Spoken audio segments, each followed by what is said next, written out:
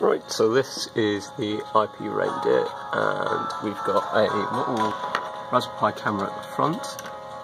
We've got the mouth from the animatronic reindeer as it came out of the shop with an RGB LED under the nose. We've got a speaker inside of it and various 3D printed case parts at the back here for actually driving it all.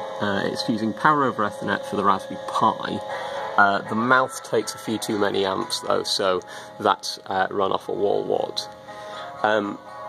This reindeer is NMOS compatible, so we have the video feed coming out of the camera at the front here, and then on here we have it displaying as a source, and we also have an audio receiver there as well, and there's a speaker inside of the reindeer which is just currently playing out whatever is on what I've got routed to it.